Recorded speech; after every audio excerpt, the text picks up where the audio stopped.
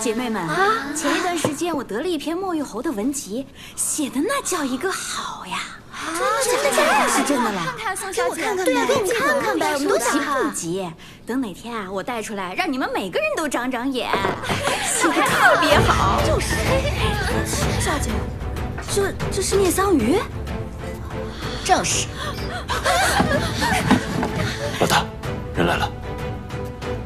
聂桑榆，你来干什么？这活阎王不是要来杀人的吧？杀人！这是。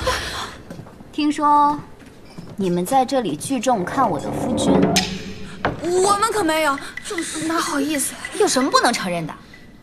我今天就是来为你们一解相思之苦的。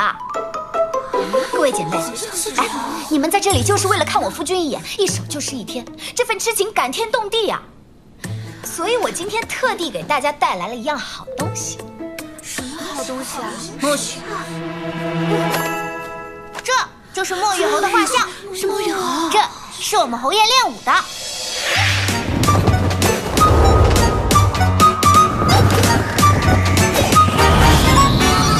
这个是我们侯爷办案的。各种样式应有尽有，保准你们 如见真人，没错，姐妹们。哎呀，这2幅呢都已经被别人买走了，已经买走了。现在只有这1幅画还在手，10两起拍，价高者得。怎么办啊？这也太贵了，这谁买得起啊？唐小姐，哎，你看看清楚啊，这可是玉板纸松烟墨，价钱极高的。 而且你们仔细看啊，来，凑近来啊，看看这个画工，侯爷的每一根眉毛、每一根头发，甚至是睫毛，都画得栩栩如生，画工了得，堪称绝版。再者说，这画像有价，侯爷无价呀。3、2。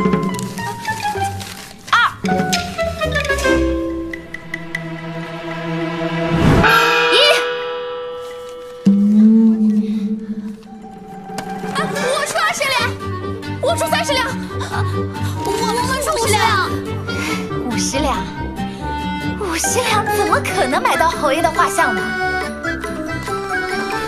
我出80两，你太多了，宋小姐，这太过分了。宋小姐80两，成交，莫须收钱。哦，你收好啊，收好，慢点，小心啊。夫人，咱们还有没有其他的可以预定啊？ 六夫人，没想到你如此大气，和外面那些人说的完全不一样啊！哎，有趣，宁宇轩的夫人竟然用它来挣钱，不是？老大，这个时候了还管这些干什么？他们人都没离开，把他们抄了。我们现在有一个可以直接接触到宁宇轩的机会，为何不用？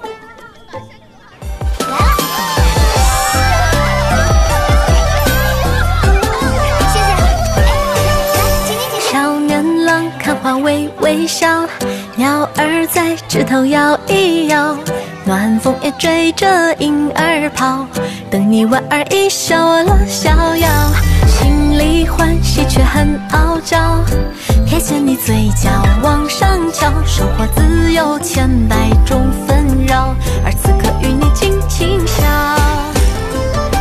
好，谢谢，哎，谢谢，哎呀。 真是一棵好大的招财树！来，雪小姐，这个是你的。不是，这么多。哎呀，拿着吧，咱们首战告捷，少不了你帮忙。再说了，这一半是你应得的，不用客气。哦，谢谢大夫人。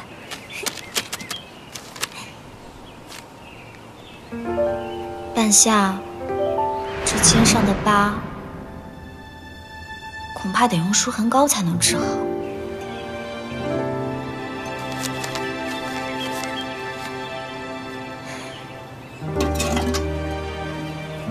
桂花15钱，白茯苓10钱，蔷薇花15钱，红花10钱，木槿花10钱。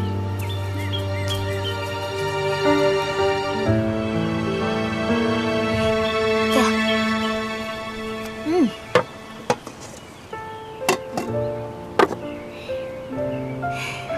了，这个就是我说的舒痕膏，涂在伤口处很快就能恢复。真的如此神奇啊？对啊，哎，你还可以涂在脸上，我保证不出几日，这小脸可以嫩得掐出水来。好厉害呀！夫人还会做这样的东西？那可是夫人，你什么时候学的？我以前不会做吗？不会啊。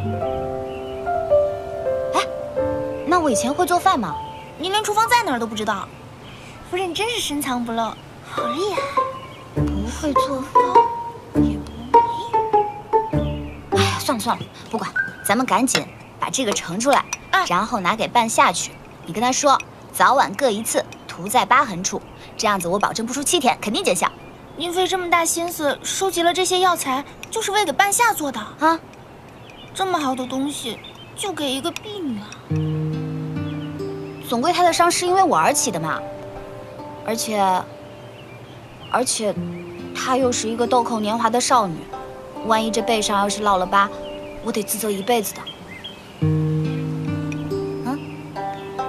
怎么了？奴婢就是觉得您真的变了好多啊！以前您可不会这么考虑下人的感受。哎，我早就不是原来的孽脏鱼了。我都说了我要改过自新，重新做人的。夫人真好，好的还在后头呢。我们现在首要的目标就是抓紧赚钱，赚钱。把你刚才说的话再说一遍。你们背后的人到底是谁？我就知道，他叫阿郎，从南方来。几个月前，他把多地的流匪召集起来，进行训练，还每日给大家发赏钱。今日行刺的计划就是他定的。阿郎，长什么样子？多大年纪？我从未见过他。他这个人很神秘。我就是无意听别人说，他右臂有个图腾。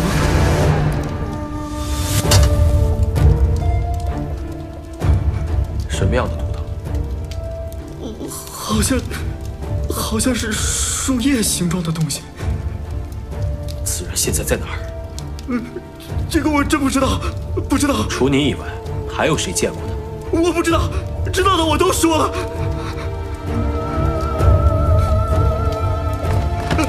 放了我吧，我都说了，我全都说了，放我吧。给我继续查。